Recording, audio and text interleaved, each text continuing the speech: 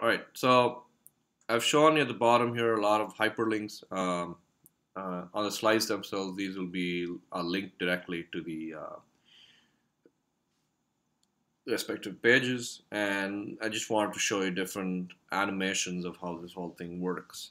So what you have is your virtual page number. Let's see.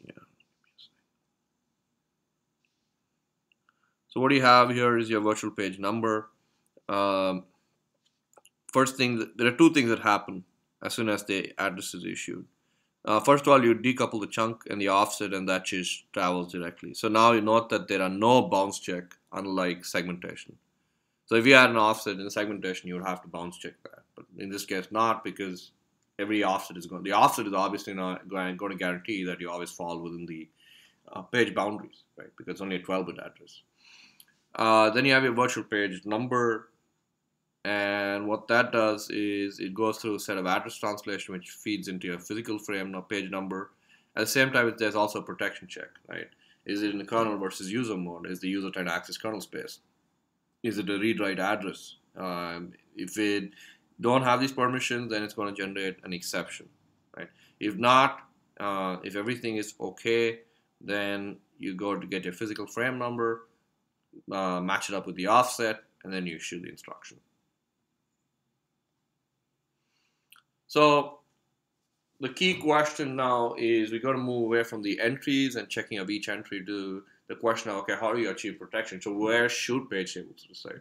So if you think about it, they have a number of important tasks, right? So page tables do translation.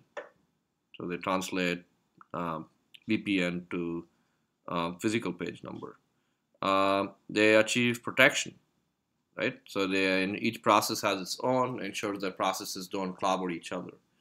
And to achieve both of these things, fundamentally, if user applications were allowed to have control of the page table, then this would be bad, right?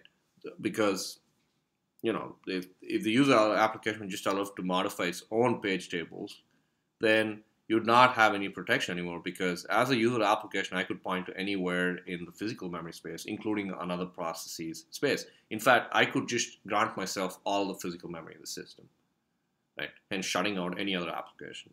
So because of these reasons, the page table resides in the OS, right? It always resides in the OS, and the data structure itself is completely protected. So where is the page table itself stored? It's stored in a page that is mapped only into the OS. Okay, so the space required to, let's now take a look at how much space you need. So now we're going to get into the data structure aspects of a page table. Look at what the specific aspects that a page table brings to the table that are interesting, right? So if you look at the space required for the address space, the space requirement is large, right? So let's take a 32-bit address space. So you have 2 to the 32 total number of addresses vended out in 4 kilobyte chunks, which means you have 2 to the 20 page table entries per process, right? So this is a huge number. So think about this. So if you have 4 gigabyte space and you have 220 page table entries, the total page table size is 4 megabytes. Remember that even if you have a page that's invalid, doesn't have a mapping, you still need to indicate that in some fashion, right? You still need to indicate with a 0 or an X that this page does not exist. That still consumes space, right? And then there's all this protection and all of that, whether it's in disk or not. And so each page table entry, which is 4 bytes, best case, then total bytes is 4 megabytes. Right. And now let's say that this may not seem like a lot, but let's say since each process needs its own page table, right? You cannot have processes sharing page tables, because that would be a violation of protection. And so each process needs its own page table. And that's where things start to get complicated now, because suppose you have 50 processes running on a system, which is a very reasonable assumption. If you top your Linux system, you'll see there's at least 50. Including the system processes themselves. Then essentially it's saying you need 200 megabytes of memory just for page tables. Now let's say you had 500 processes. You need 2 gigs, right? And so Now you can think of it as, and this is just 32-bit address space, so which means you can have a total physical memory size of 4 gigabytes. And you're saying if you have 4 gigabytes and you have 500 processes in your system, the processes themselves don't use much, but their page tables are going to each use 4 megabytes. There are a lot of different programs that don't need 4 megabytes, right? You have lots of small scripts that are running there that can run in kilobyte space, right?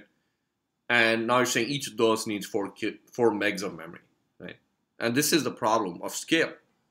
Each process needs 4 megs. If you have a lot of processes, you start running into trouble. All right. So, first of all, the page tables are large enough that you can't keep it in the cache, right? A single process page table is already pretty large, 4 megs. You've just now clobbered all your L1 and L2 caches in your multi-core system, right?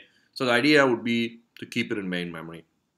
And so one of the first things you got to think about is if you keep it in main memory is how do you store it? And, if it's 4 megabytes, do I want all of it in main memory or can some of it reside in disks, right? And what do you keep on the CPU itself? So we look at the data structure in general, but first thing you do is you need to point it to the table. And if it's a table, you need to reference it in some way, right? So you keep the physical address of the page table itself in a base register. So you keep the address of the page table itself in a base register with your CPU. And so you want to achieve one access to retrieve the physical page address, second memory access to actually retrieve the data word. And this doubles the number of memory references, right? So you need translation for every access, all right? So you take every access, you use your page table base register, go look up the table, which is in physical memory.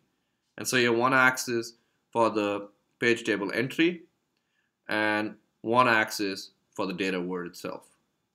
And so now you've just converted every memory access into 2 accesses. This is obviously a dumb idea, right? It's not going to work because it's going to be very expensive in terms of, it's going to be, essentially, it's going to sap out the performance of your system. So what you do is you use this thing called a translation leukocyte buffer to cache the page table entries. So we'll look at that in a little later, but essentially this thing called a translation leukocyte buffer acts as a cache for your page table entries, and it's in hardware. Okay, it's a dedicated cache for just caching page table entries. So what if the page table doesn't fit in memory, right? So then you have multiple levels of page tables, and this is the dominant organization. And x86 uses a combination of segmentation and paging, really underneath. Segmentation is used in a very simple sense. It's just for legacy purposes. So what happens with your page tables in physical memory is, okay, so you could have the following where you have multiple levels of page tables where first of all your virtual address gets translated, and then you have page tables themselves mapping. It looks at the entry and it maps it here, and that's where this one goes. Right. And similarly for the page table, the virtual address of process 2, where it first refers to page table, and then it goes to where the actual application resides, application's memory. All right, so when you combine segmentation and paging, which is what x86 does, essentially it's a multiple level of translation. So first thing you do is you have a segment, which is mapped. So what you do is you have this, your address is really split into 3 parts. So this is all your standard paging part, and then you also have another number that's prefixed, which is known as your segment, right? So your virtual address is really this segment part, which is your base, and then this page part, which is your virtual page number plus your offset, which essentially acts as your limit or bounce check, and then you realistically just translate. So this one provides a level of protection, and then your pages have read-write permissions. They don't really do bounce check, which are further translated into physical addresses of the same size, right? So this part is all paging, this part with the bounce check is all segmentation, right? And so you have a couple of different schemes. A reason you do this is so that you can extend your virtual address space without having to actually change the program. So if you want your program to use more memory, then you want to do that without changing the virtual address space.